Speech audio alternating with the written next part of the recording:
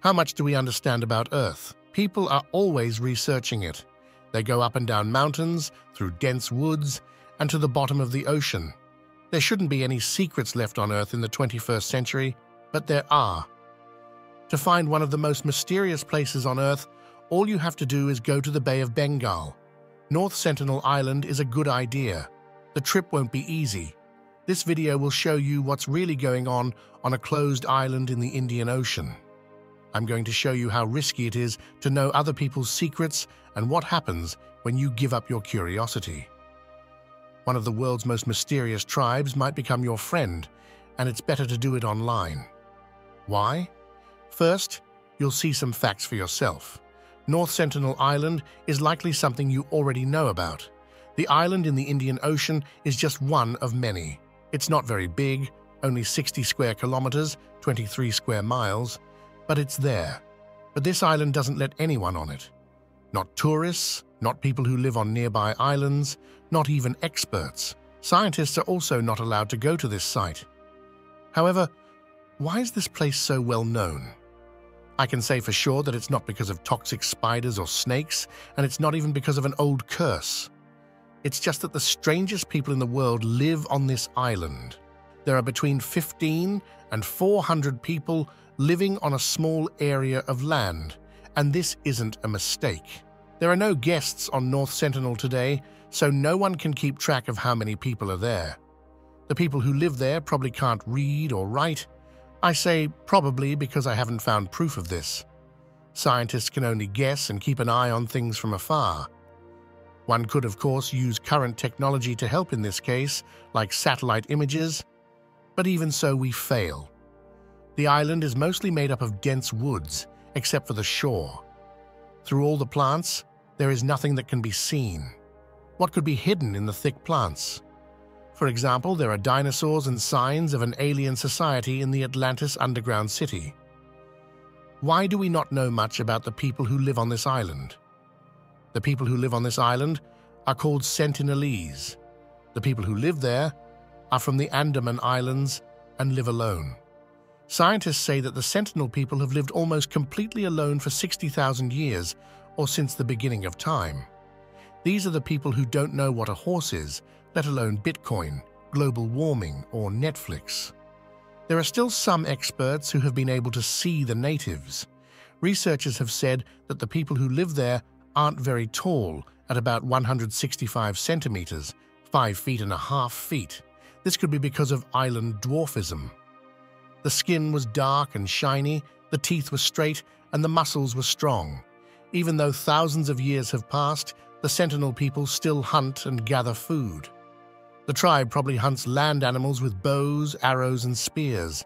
They catch seafood by hand like crabs and snails. People think that the natives eat a lot of them because their homes are full of empty shells. Some of the things they do haven't changed much since the Stone Age. The most interesting thing is that it's not clear if the locals know how to make fire, even though they do use it. The Sentinel people are thought not to farm, but they can build canoes. Even in 2020, think that the Sentinel people live in small temporary huts, like metal dance, and speak a language no one else knows. That's all there is to say about this one-of-a-kind island and civilization. Researchers are eager to learn as much as they can about the indigenous population, but they are unable to do so, not by the islands, of course. India officially runs North Sentinel Island, but the people who live there and the government don't agree on anything. The Indian government, on the other hand, makes sure that the Sentinels are not bothered. The biggest reason is that the tribe isn't near any other people. The group hasn't been able to get immune to common diseases because they haven't been in touch with the outside world for thousands of years. A primitive community might be very sad if they had even a short conversation with someone from outside the group. It would be very easy for the sickness to spread. They really are at risk of being killed, and these threats are not made up. In the 1800s, British officer Maurice Vidal Portman looked into the people who lived on the island. These studies are not humane. Portman took 6 Sentinels hostage at one point. Once they were there, he took them to the next big city. The locals quickly got sick and 2 adults died.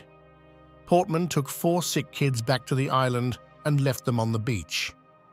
Luckily, the tribe lived through these tests. Every so often, Indian border police boats go along the coast to keep the island safe from diseases that could come from the mainland. Indian border police boats check the water near the coast on a regular basis. You can only get as close as 9 kilometers, which is 5 nautical miles. There are limits on what can be done nearby. North Sentinel Island is partly protected because it is a rare gem, and there are still a few people who don't interact with others like the Sentinels. But the people on the island can also stand up for themselves. They do it all the time. They choose not to communicate with the outside world, and they are very hostile toward outsiders. It shows how aggressive the Sentinels are that they are ready to kill anyone from the outside, even if they aren't attacked. There have also been calm talks, of course. The first one was in 1991, but people stopped going to the island after 1997. They now try very hard not to get in touch with the Sentinels. In 2004, there was an earthquake in the Indian Ocean. To help, the Indian government sent a chopper to the island. Over 200,000 people died in the accident, which should have done away with the Sentinels. But the locals made it through the disaster. How did they get it done? It's not known. The islanders had to adapt to the weather's effects on the coral reef, where they hunted for food, but they didn't particularly enjoy the helicopter. They started hitting it with arrows, stones, and swords. It was clear that they were okay. Actually, scientists think that Sentinels' hatred is a sign of how stable the community's culture and body are. It's not just a desire to shoot down a big iron bird, even though it's illegal and could kill them.